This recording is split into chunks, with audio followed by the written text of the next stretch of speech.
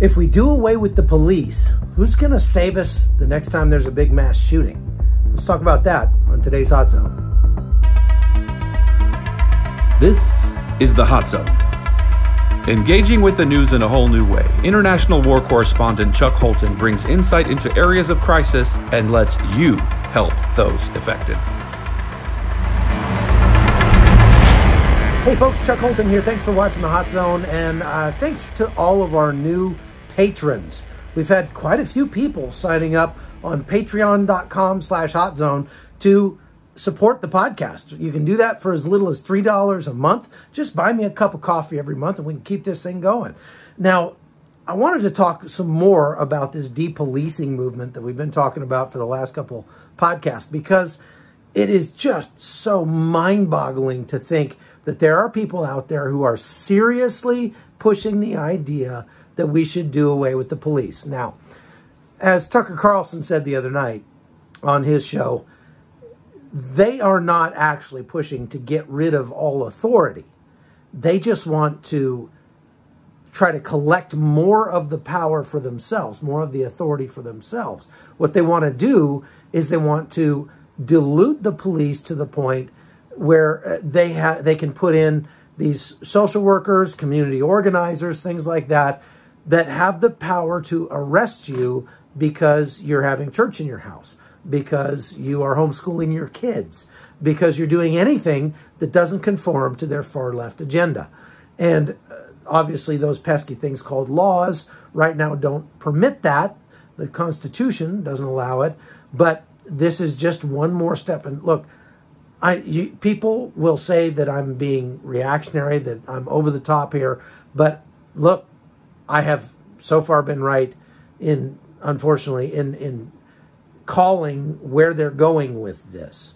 Now, one thing that we have to think about is that if we do away with armed police officers in the United States and go to a social work model, what's going to happen when the next mass shooting takes place? What's going to happen when we get a massive multi-cell attack in the United States, and who's going to respond to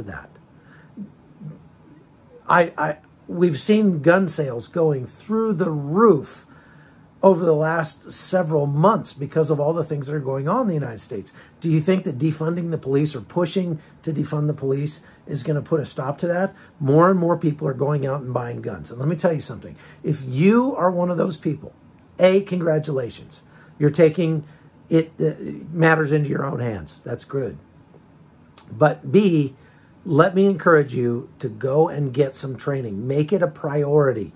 Put some money into training yourself to handle that firearm. And not just on how to handle it, but on the importance of legal issues. When you should pull your gun. What it means when you pull your gun. What the ramifications of that could be. So that you'll have some files in the back of your head telling you what is the right thing to do if, for example, you see a guy beating on his girlfriend in the parking lot of a gas station, or if you see somebody stealing a car. We've had way too many instances lately where somebody is committing a property crime, which is bad, and somebody decides, some concealed carrier decides they're going to put a stop to it by pulling their gun and shooting the guy who's stealing a bicycle or a car. There's no car, no bicycle out there that's worth somebody's life. Get the insurance, do what you got to do. And you might say, well, there are some states where that's legal. That's true. But you need to know where you are, what is legal and what's not. So it's more than just going out on the range and popping off some caps. You need to get educated and trained if you're going to carry a firearm, and I highly recommend that you do. I want you to be educated, and I want you to carry a firearm, okay? So here is one good reason why we still need to have cops. I have spent a lot of time at a place called the Direct Action Resource Center in Little Rock, Arkansas. It's run by a friend of mine, former special operations guy, and this guy is taking cops who very often come at their own expense and training them on what to do the next time there's a massive multi-cell terror attack in the United States. Check this out. If you could get inside the nightmares of any law enforcement officer, this is what you'd see. A massive terror attack carried out on U.S. soil by a brutal, well-trained enemy, spreading chaos and carnage in a major metropolitan area. Scenes like this happen every year in places like Mumbai, Beslan, and Bali. The front lines of the war on terror aren't always overseas. Sometimes the war hits us here at home. Experts say it isn't a matter of if we have a massive multi-cell terror attack on American soil, but when. Carved out of 700 acres of farmland in rural Arkansas, Darcy was created to prepare us for that reality. The Direct Action Resource Center has made a name for itself, training America's most elite counter-terror teams with cutting-edge tactics gleaned from hard-won combat experience. America was awakened, 10 years ago with 9/11. Those threats didn't go away.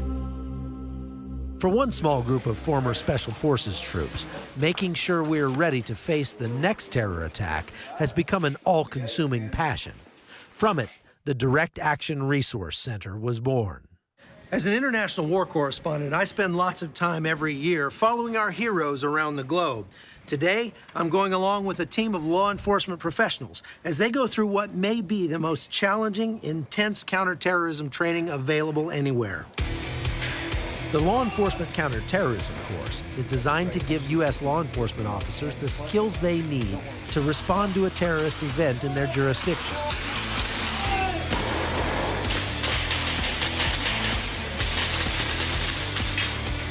Darcy started here in 1996 as a very kind of discreet, away from the flagpole, training facility for Special Operation Forces. Darcy's really taken the best of a lot of worlds and mixed them together to make what I consider one of the best, close quarters battle or urban warfare scenarios, that training, and put it all together. Combating terrorism, especially for domestic law enforcement, is a paradigm shift. So they're used to a different style of day-to-day law enforcement. But when you're faced with a multi-cell terrorist attack, you have to be very aggressive to eliminate that threat. One of the defining characteristics about training at Darcy is its realism. The course features a number of highly motivated bad guys called OPFOR, and they aren't shooting blanks. One of the things that they have to do is make this weapon able to fire the non-lethal training rounds that they use in these scenarios. Here, we have a blue-painted training bolt. This enables the weapon to fire these non-lethal training rounds, but more importantly, it keeps it from being able to fire real rounds. Getting shot with some munitions can be pretty painful. It's an eye-opening experience. Obviously, they're designed to shoot other human beings, but they're not toys. The men get thrown into battle almost from the get-go, just like it would happen for real. In the event of a multi-cell terror attack, various law enforcement agencies would all converge on the scene and have to work together on the fly. We start immediately making the officers uncomfortable, stressed out, doing different things like that, putting them in situations. They're with a group of people that they don't know, that they have to work with. And within a few hours, they're put in a force-on-force situation, in the dark, not able to hear. Their vision's restricted, their breathing's restricted, their auditory intake is restricted, fighting highly aggressive opposition forces. The situations you get put in out here at Darcy are so stressful that, when you get back home, you're ready for it. Pain, chaos, and darkness are all good teachers, and it doesn't take long for the 21 heroes to start working together as a team. You can't be me-focused in these type of operations. You have to be very mission and team-focused at the end of the day, because you're the stopgap measure. You are the cavalry between them and the innocent people that are out there. This is a multi-cell terrorist attack within your jurisdiction. That's the purpose of this course. They fight their way into the building and begin to clear it room by room. The OPFOR makes them earn every square inch of territory. In last night's mission, this room was the scene of total chaos, while a firefight raged just outside and the casualties kept piling up. The instructors threw a couple of curveballs into the scenario at the last moment, and that was intended to teach these guys that assumptions will get them killed. Everybody good? We got all our equipment? Do we have 2? All right, that's cool. R3, you're a casualty.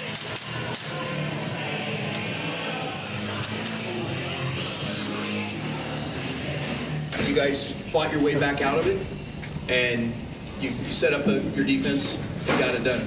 There's some very, very smart, very aggressive OPFOR that we go up against, and that's really unique to Darcy. You don't I've never had that in any other training where you really need to fight these guys, and if you don't, you're going to lose.